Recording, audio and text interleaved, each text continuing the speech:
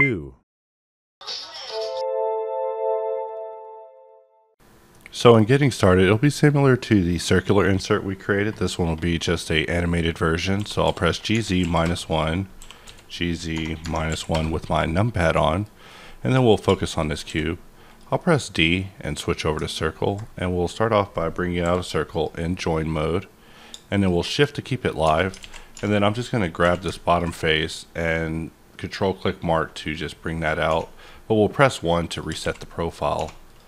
And we'll bring this face in, and then of course when we control click mark this, we have to shift scroll it up the stack and then press N in order to get it to look exactly the way you would envision. But now we are getting in there. So the next thing from here is to use this circle as a jump off point, and instead of actually going forward with this, we could just press T and solidify it, just have a little bit of fun, and then jump off this point and bring it down, and we could just press B and roll it till it's nice and round. And from here we're just going to press X, turn this into a slice, and press 1 in order to get rid of our cutters. And we're just going to look at this in top view, and the first thing I'll do is draw a box on the left side. We'll press L in order to turn that off, and the same thing here. And we'll just modify or mirror that to the other side and just cut this into a quick and easy little handle.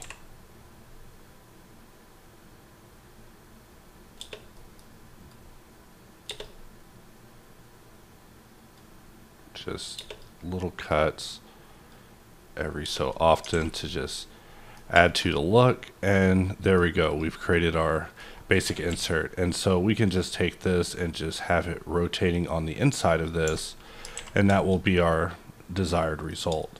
So we can actually also take this opportunity to say bring back one of our previous cutters that was round like this one, and we'll just convert it into a curve and press S to keep that, and we'll just bring that down on the inside. So now we have this little curve for it to spin around on, and we'll actually move this to layer 1 since we made it off of a cutter. It might have been placed on a cutter collection.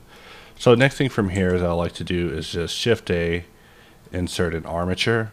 And so with our armature, we're just going to look at it from side view and just play with snapping to just basically bring it back to where it was, but looking at it how we want it to be looked at. So when I'm dealing with rigs, I like to, for the most part, show them in front, but also display them as a stick. So let's go under viewport display, and we'll just turn this into a stick, and that'll just make our lives easier.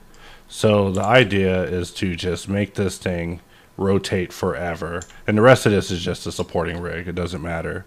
So if we look at our transform, this is the wrong one. We're looking at the object itself, but if we go and locate the actual bone itself, this one's the one that we actually want, but we don't want to use a Cortanian.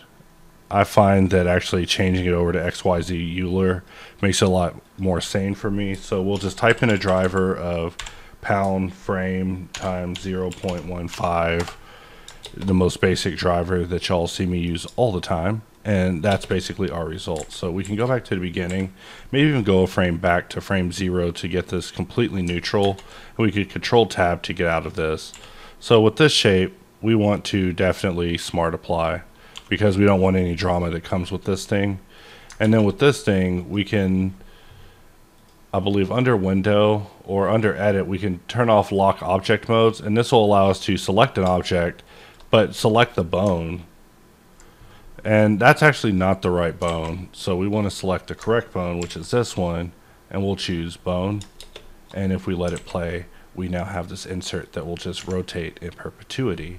So that's cool. Let's go ahead and adjust our rig a little bit to make it, very unnoticeable, something like that. And we'll just go back to object mode, and this is our rig so far. And so basically whenever we insert this, it will just insert and be spinning around. And I found that this insert was also a good example to show that, you know, there's multiple systems inside of Kitops when it comes to creating inserts. For the most part on these videos, y'all see me using the new insert system where you can create inserts in the middle of your scene, but you don't see me as much going into factory mode as I used to. In fact, in the older content, I lived in factory mode when it came to showcasing Kitops. So let's bring our cutters back, which I already know is going to be regrettable. Let's do it the gentle way, where we just turn them on one by one until we start finding the more problematic elements that we don't need, like that one. But this is pretty much all that we need right here. So I will take the rig, the ring, this piece, and just parent them to this. So we parent it to object, keep transform, and if we move this around, it should work out. But because we're in box cutter, you know, gotta always throw that in. Because we're in box cutter and snapping's on, whenever you hold control, it will deselect objects that can't be snapped to. So we basically lost our selection. So now that we're not in box cutter, we can actually snap it to this and it will behave as expected. So now we just have this crazy insert that will just spin whenever you bring it in. And then of course for this, we can use Alt-M and just give it an emissive material. So that way whenever it comes in, it'll be spinning and all that good stuff. And we could do the same thing to this thing, just give it a blank material. Maybe even put a bevel on it, you know, because it's our special piece we're bringing in. Everything else is part of a cutter. So notice that I'm able to select just this piece. And then whenever I go to Kitops and we look at our new demo pack, we're basically making circular 5. So no more circulars after this. So we create insert. And we see that it brought it over, but it also brought over a little bit of rubbish. So I'm just going to actually manually delete this rubbish because it's easier. And if you have the latest update to Kitops that came out a few days ago, now whenever you change things over to be a union, it'll behave as it's supposed to. Previously, it was requiring a save in order for these things to update, which I found to be a little unsatisfactory. You know, with these tools, it's always a improvement process. But now, this is the insert that we have created. And notice that because I'm not in a factory scene, I don't actually have the option to mark this as an animated insert, which is something that I was actually missing.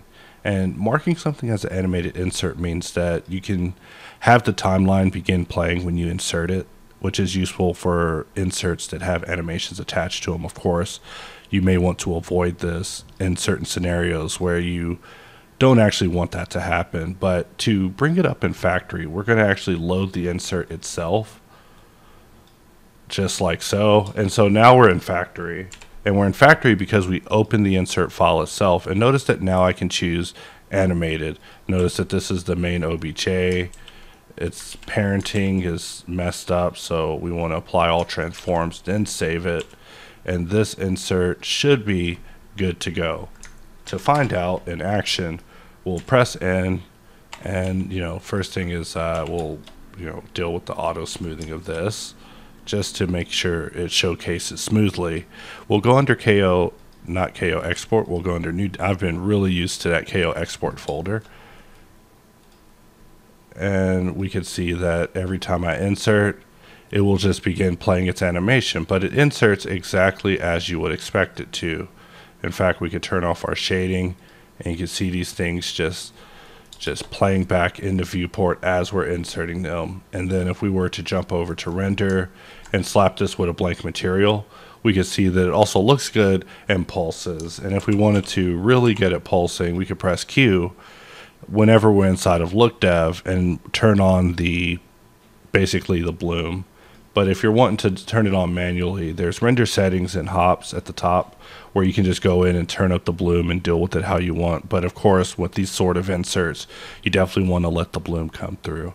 But with that, we can wrap up this video, and I'll thank you all for watching, and I hope to see some animated inserts